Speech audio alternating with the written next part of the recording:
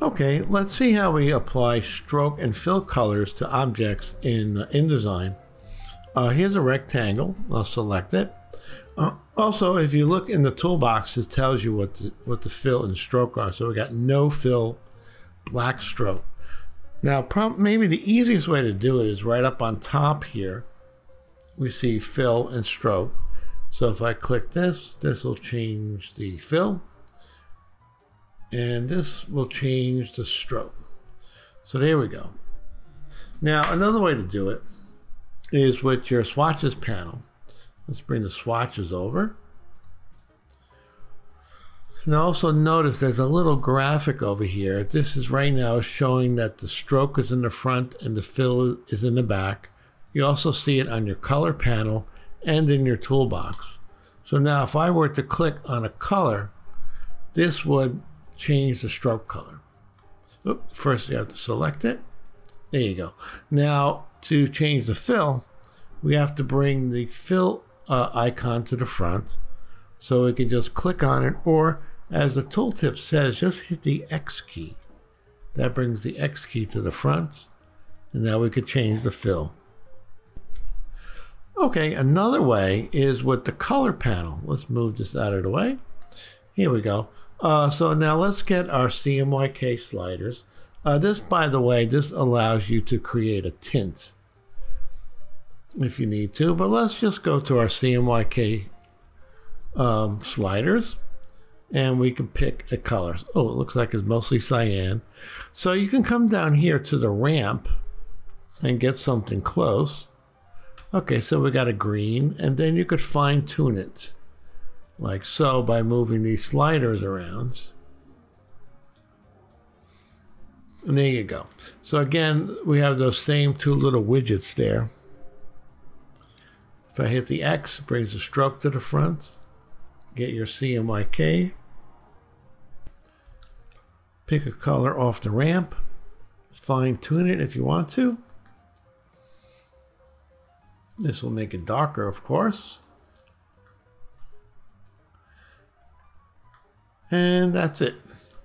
Okay, now another way to do it is actually with the toolbox over here. If you come over here, let's bring the fill to the front. If you double click on the fill or the stroke, you'll get the color picker that you might have used in Photoshop, only it's a little bit different. All right, so that'll give us a red fill. And let's change the stroke. So I'll hit the X key, double click, and again we get the picker, and we'll give it a different color stroke. Now also, if you ever want to get back to the default colors, you can select something and hit the click this little icon here, or hit the letter D on your keyboard. So that'll go back to the default fill and stroke, which is a no fill black stroke. Now let's see what we do with text. So text is a little bit different. Let's click on this. So actually this text box right now has a black stroke. Let's get rid of the stroke.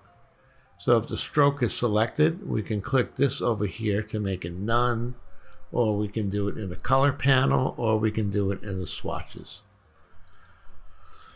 So when we select the text box, something we have to pay attention to is these two little icons here.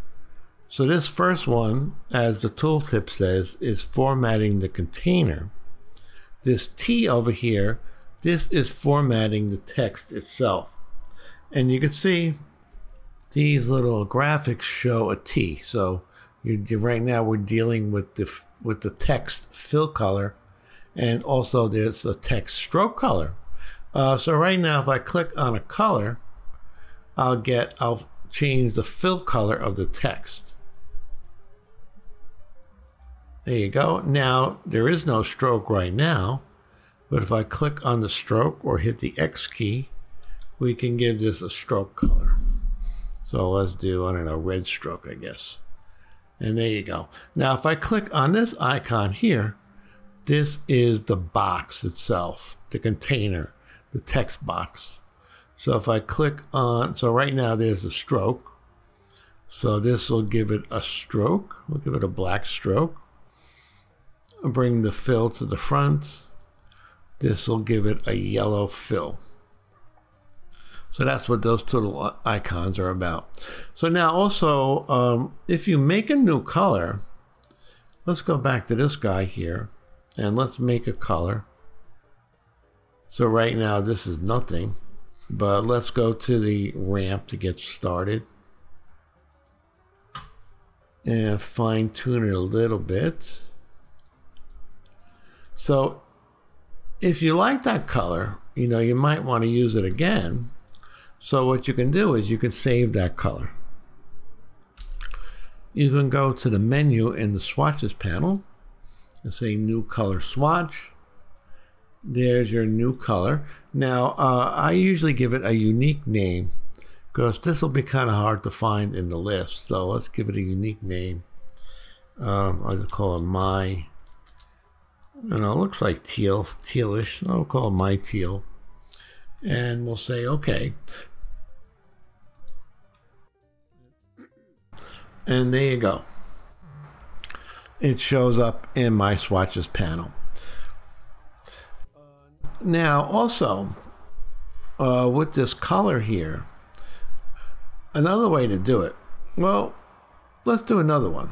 Let's go to our color panel, get our CMYK sliders, click on the ramp. Well, let's select this so we can see what we're doing a little bit better. Get our sliders. Let's click over here. So now we got kind of an orange. So you know what? I'll leave it like that.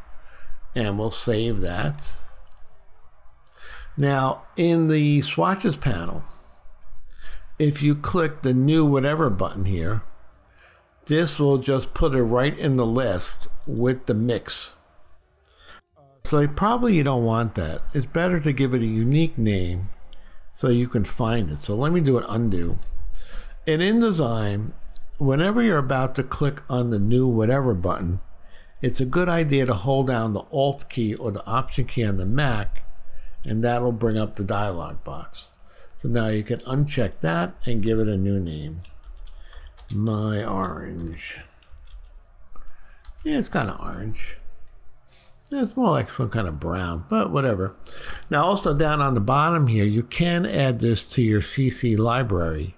So this lets you share it among all your Adobe programs.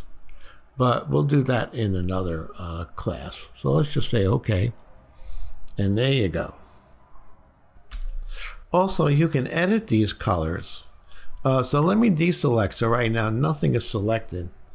So if I double click on my orange over here, for example, and I make a change to it, even though nothing is selected, anything that's using that color will change. So you see I'm changing it here, but any object that's using that color will also change.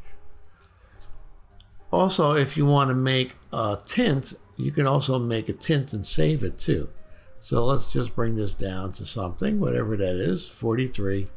You can just click the new whatever button, and InDesign will automatically name it, in this case, my orange at 43%. So there's the tint, in case you want to use that over again. So again, if I change the main color, the tint will also change. One other quickie is you can also drag swatches onto items.